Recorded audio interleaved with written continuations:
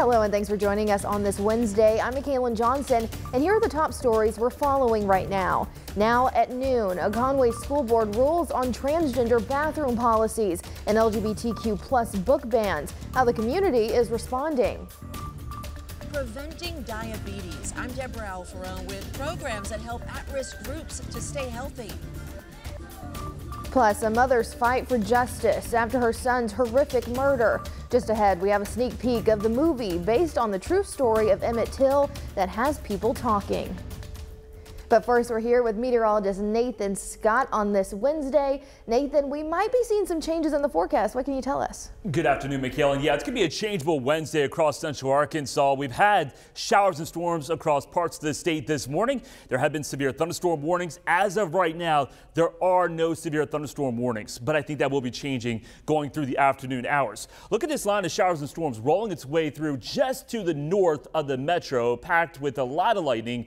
Some good soaking rain for a brief amount of time, but also there's been some areas of some small hail. And you see that racing its way off to the east. So Greenbrier, you're next in line. Searcy, look out. This line is headed in your direction probably in the next hour or so, and it could bring some gusty winds along with it. There's the hail now detector. Could be a little bit of pea-sized hail into parts of Conway County. But let's take through time here because everybody needs to stay weather aware through the rest of our Wednesday afternoon into Wednesday evening. As we'll see, not one, but looks like two lines of storms developing, and any storm could be strong, possibly severe. It's all out of here by late tonight and into early Thursday morning. Here's the latest with the severe weather risk across the state of Arkansas. We're under a low risk from the metro all the way down to El Dorado. The main threats are gusty winds and also storms producing hail. I'll have another look at the radar and let you know what to expect as this cold front makes its way through, what we can expect for the rest of the work week into the weekend coming up.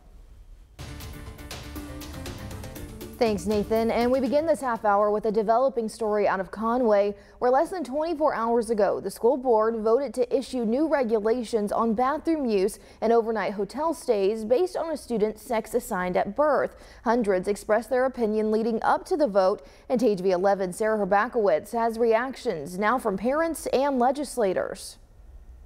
All in favor say aye. Aye.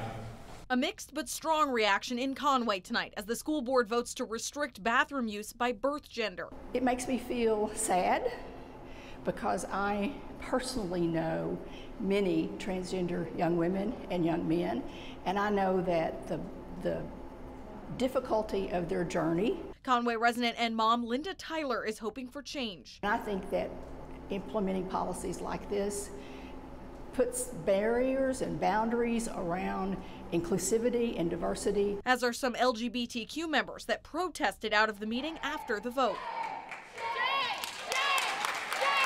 But many of the people who showed up and what seemed to be the entire school board say they're proud of the decision. A boy coming into the restroom with my daughter just doesn't sit well as a dad. I'm understanding the fact.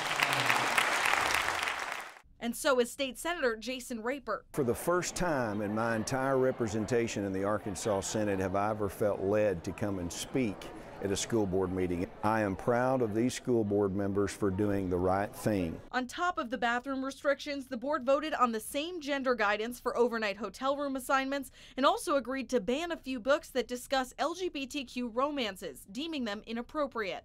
But for many, the conversation doesn't end with tonight's vote. I signed up to speak next month, and I intend to continue to be a part of this community and to speak out. There are still plenty of unanswered questions this afternoon, including no clear answer for whether any accommodations will be made for transgender students who need to use the bathroom. Now, as we learn more, we will keep you updated right here on THV 11 and THV11.com. We turn now to the avian flu. For around a year and has been impacting the country. Now it's in the natural state, and the Little Rock Zoo is taking steps to protect their flock. Today, the bird exhibits are empty after zoo officials brought in their birds to keep their domestic and exotic birds safe. With avian flu, Dr. Sarah Stoneberg with the zoo says the birds we primarily think about being infected are poultry and waterfowl, which make up a lot of what the public will see at the zoo. But what we don't think about are the exotic birds, which are at the zoo as as well. Stoneberg says avian flu can affect multiple different bird species. Now, as we first reported, the Arkansas bird flu cases came out of Madison County. The zoo decided to move all of their birds in, a part of their protocol to keep them alive and well. So with the confirmed cases within Madison County, the zoo has taken to our action plan for avian influenza to withdraw our birds for their safety. It's within about 150 miles within the zoo, and we are monitoring the situation very closely to make sure that the birds aren't infected here. The Department of Agriculture wants all flock owners to follow their own safety protocols. Avian flu is deadly to most birds and highly contagious from bird to bird. It can be transferred between birds and humans, but that isn't common. In a THV11 update, multiple people are fighting for their lives in a hospital bed this afternoon after a shooting in Little Rock. Right now, Little Rock police are investigating a shooting that left at least 2 people critically injured. The shooting happened in the 2400 block of Booker Street. Now that's a block off Asher near Roselawn Cemetery. Police tell us there were 3 total victims. As of now, there are no suspects being named in the shooting, but of course we will continue to follow this and bring you any updates when they come. The city of Jacksonville is working to stop violent crime after a 4th homicide this year. The latest happening this past weekend at the Willow Bend Apartments. Mayor Bob Johnson says they want to open a real-time crime center, a space to track crime as it happens. He says the system would use cameras around the city to keep an eye on any issues and also could let them detect gunshots. While this may not solve everything, it's a start. And we're making an impact, because what we want is to make people that want to be troublemakers uncomfortable in Jacksonville. Johnson says that system could cost somewhere around $250,000. This afternoon, we are also learning the names of the victims killed in Friday's deadly shooting spree in Conway. Corey Bartholomew and Aaron Wright died in the shootings on Friday night. Meanwhile, 25-year-old Drew Thompson is fighting for her life this morning. Prince Michael Ajatun-Mobi is the alleged killer. However, he died over the weekend after a self-inflicted gunshot wound following a police chase. And we have new details this morning about a fire we have been following since yesterday evening. The fire started at the Goldman recycling plant, where a pile of metal and baby wipes was among the items to catch fire. Officials say it was burning for about 4 hours and started when contractors tried to remove the metal Tuesday afternoon. When they moved the metal, it threw sparks, igniting some of the other material around the plant. The fire is out now. Now we're told the debris was sitting there for over a year since last year's explosive fire in September. Little Rock Fire isn't sure why last year's debris sat there so long, but said insurance investigations could have contributed to the delay. And with fears of a recession on the rise, the International Monetary Fund has downgraded its world economic outlook for 2023. It now projects the global economy will grow just 2.7%, down from the 2.9% it estimated in July. It projects the U.S. economy will grow just 1% next year. Baltimore prosecutors dropped all charges against Adnan Syed for the 1999 murder of Heyman Lee after additional DNA testing ruled him out as a suspect. Last month, the judge overturned the conviction, releasing Syed from prison after 23 years behind bars. His case gained notoriety with the hit podcast Serial, which raised questions about how it was handled.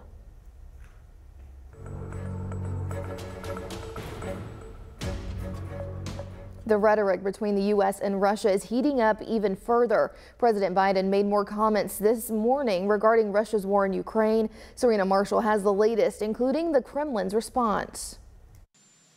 Leaving the White House, President Biden blasted Russia this morning for its latest assault on civilian infrastructure in Ukraine. It's beyond the pale. The remarks follow an interview with CNN where the president sent a pointed warning to Russian President Vladimir Putin over his possible use of nuclear weapons. He, in fact, cannot continue with impunity to talk about the use of a tactical nuclear weapon as if that's a rational thing to do. The mistakes get made. And the miscalculation could occur. No one can be sure what would happen, and it could end in Armageddon. In the interview, President Biden also said he believes Putin miscalculated the invasion of Ukraine significantly. Today, the Kremlin fired back. In a statement, they called the president's interview harmful and provocative. Ukraine says since Monday, more than 100 Russian missiles have been fired on the country. At a meeting at NATO headquarters Wednesday, U.S. Defense Secretary Lloyd Austin said the attacks have only deepened the resolve of Ukraine and its allies. The whole world has just seen yet again the malice and cruelty of Putin's war of choice. We will continue to boost Ukraine's defensive capabilities for today's urgent needs and for the long haul. The attacks followed a blast over the weekend on a strategic bridge connecting Russia and Crimea. This morning, Russian intelligence services said 8 people have been arrested in connection with the explosion. Serena Marshall, CBS News, the White House. Ukraine has asked G7 leaders for more advanced air defense systems. Now, it received the first of 4 shipments from Germany, and the U.S. says it's also working to speed up the delivery of its advanced air defense systems. Well, it's Hispanic History Month, and health providers are focused on improving health outcomes in the Latino community. A special health alert in just 6 minutes. Nathan? And the clouds are moving in from the north and northwest. In fact, storms are about to approach you folks in Conway. I'll have a live look at radar and talk about our severe weather potential through the rest of our Wednesday coming up.